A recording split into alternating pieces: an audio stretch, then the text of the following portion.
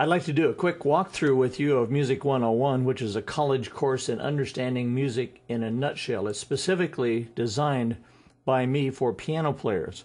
It's not only Music 101, but it's Music 101 for piano players, because I found over the course of time that piano players need to know a whole bunch of stuff about music, and it's not necessarily taught in piano lessons.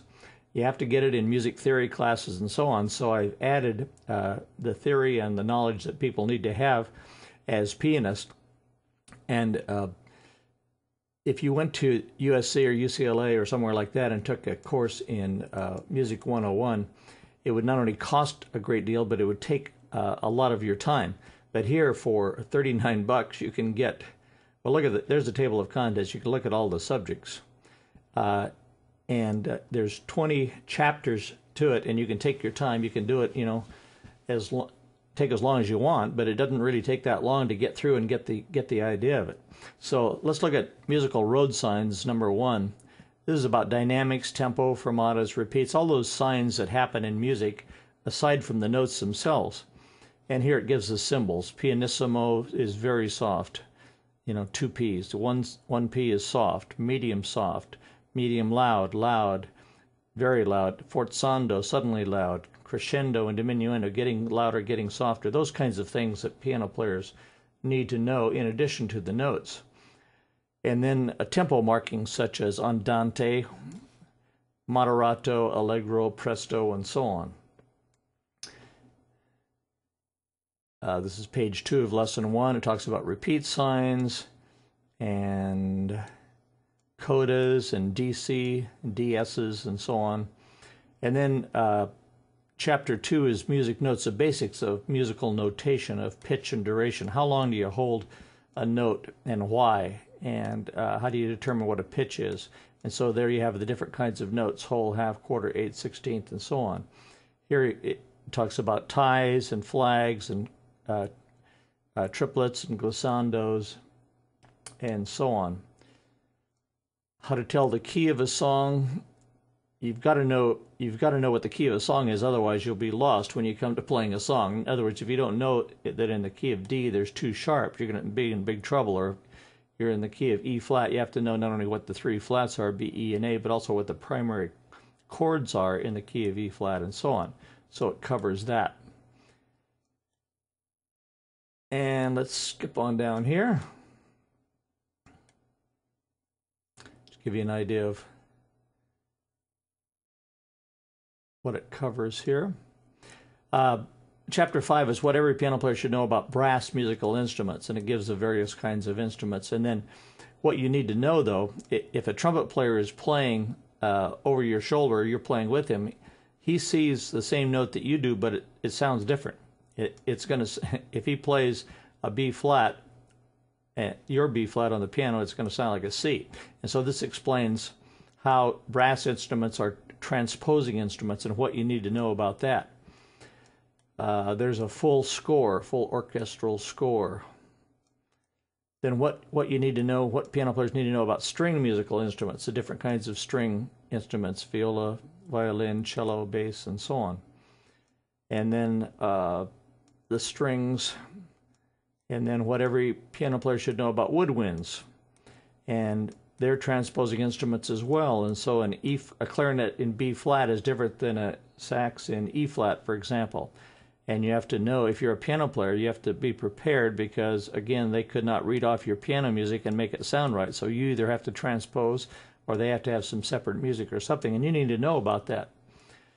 And then chapter 8 is what every piano player should know about percussion instruments, various kinds of percussion instruments, and this is their notation. It's not pitched, of course. It's not, they're not playing an F or a B flat, but they're still have to play in rhythm and so on. So you're introduced to their kind of music. You see, just in a piano course, you would never learn this kind of thing that you need to know to play with other instruments.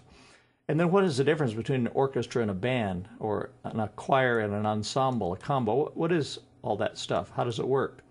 What does SATB mean? Well, it means soprano, alto, tenor, and bass, and you're going to run into that all the time. Quite often music is written SATB. For example, if you pick up a hymn book it was never written for a piano player. It's written for SATB, sopranos, altos, tenors, and basses, singers, in other words. And so what do you do as a piano player? Well, if you just play what's written, it sounds really lame. So you have to know how to translate that for the piano. Then chapter 10 talks about the difference between perfect pitch and relative pitch and how you can achieve one or the other. I'll just tell you right now, unless you have the right kind of genes, you're not going to have perfect pitch. It's very, very rare, but you can develop good relative pitch. And most musicians, good musicians, all good musicians have relative pitch, and very few have perfect pitch, but some do. But it's more of a gift. It's like, being colorblind, okay? Chapter 12 is what every piano player should know about transposing instruments, the instruments that are written in B flat, the instruments that are written in E flat, the instruments that are written in F, and it explains that. And again, here's a score with different, here's what a piano player sees, here's what a bass player sees, but here's what a trumpet sees. You see, it's different. You're playing a D here, but the trumpet is playing an E, and the alto sax is playing an F sharp, and so on. So you got to take all that into consideration. If you don't know that, you can get kind of lost. The basics of reading music, it'll probably be a review for you, but it covers ledger lines and sharps, flats, and naturals, 16th notes, and so on. It talks about how to speed up sight reading. How do the keys on a piano correspond to the strings on a guitar? A lot of people wonder that. And here it shows the strings on a guitar and shows how it relates to a piano, to notes on the piano. And it says, if I already play guitar, can I catch on to piano playing faster than if I didn't? And the answer is yeah, if you know chords, it sure does help, because once you see that they're the same, of course they sound different on each instrument and they're fingered differently, but once you understand the theory behind them, you have a great advantage if you play the guitar and you're just taking up piano, or vice versa for that matter. This talks about scales, major scales, minor scales, modal scale, whole tone scales, chromatic scales. They're all different scales, and you need to know about them and how they work. Diminished scale too, there it is. A Dorian scale, which is a mode. Then chapter 18, what different kinds of chords are there? And it talks about all the major, minor, diminished, ninth, seventh, and so on.